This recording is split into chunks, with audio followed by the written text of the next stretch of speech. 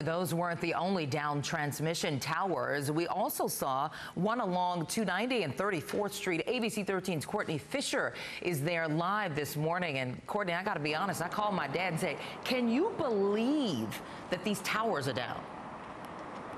Right, Samika, it's crazy to see this in real life out here. Look at this. These transition towers are, power towers, I should say, are easily more than 100 feet tall, and whatever came through here just crumpled them like paper. Look at this. Not only this one right behind us, this is where we're standing, but now that it's light out, we're able to see much further down the way, and there are several others that are crumpled just like this one. Samika, exactly what you said. This is one of the reasons why thousands of customers are waking up in the dark. We know this really hit where we are this morning in Northwest Houston and the Heights area pretty hard. It seems like home after home, street after street, nothing was untouched. You're going to hear from a woman. Her name is Jeanette. She lives next door to one of the 4 people who were killed last night in this storm. So I want to take you to some videos so you get a sense of some of the trees that landed in some of these houses. This one over on Main and 610, that's where the man was killed. He was in his garage apartment when that massive tree crushed the top of his home, pinning him inside it.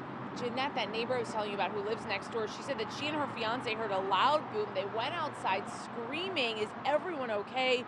She says she could hear family members yelling from inside that home that they needed help. Jeanette went outside to physically flag down a fire truck that was speeding by. She said she couldn't get through to anyone on 911. She says it took crews close to an hour to extricate that man killed by the fallen tree. How does anyone feel in this situation? It's not good. Knowing that someone so young died, it just shows you how short and precious life is, really. I mean, anything can happen in a moment.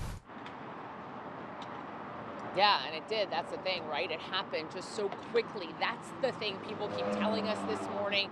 Just in seconds, this storm rolled through, taking down huge transmission towers. It's just unbelievable out here. We're going to start to get into the neighborhood now that it's light and safe for us to drive around to just get a better sense of some of that damage. But for now, we'll send things back to you.